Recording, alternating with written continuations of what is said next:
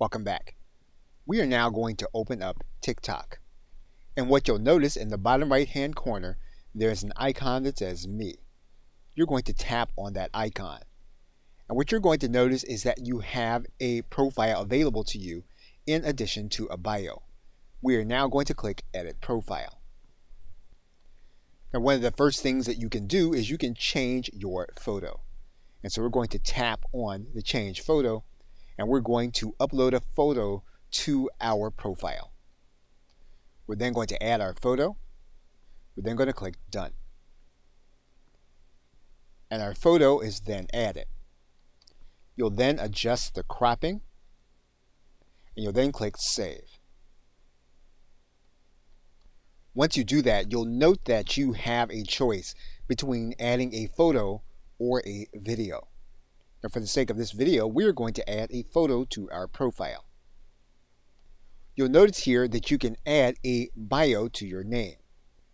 What you can do here is you can click Add a Bio to your profile. Now you may find it easier to do your typing from the desktop application.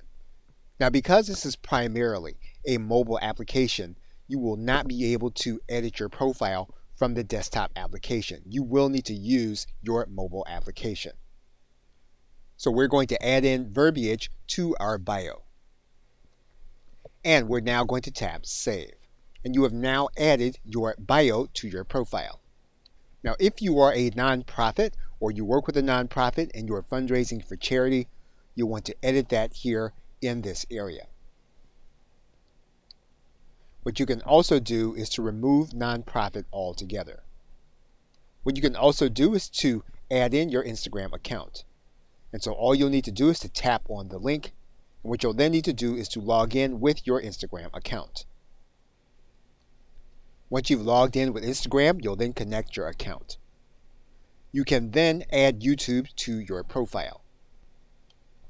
And you'll need your Google account in order to do it.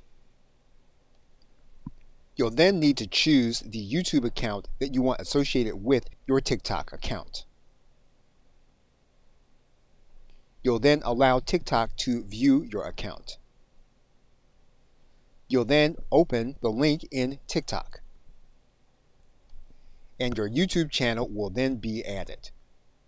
And we have now completed the basics of setting up our profile.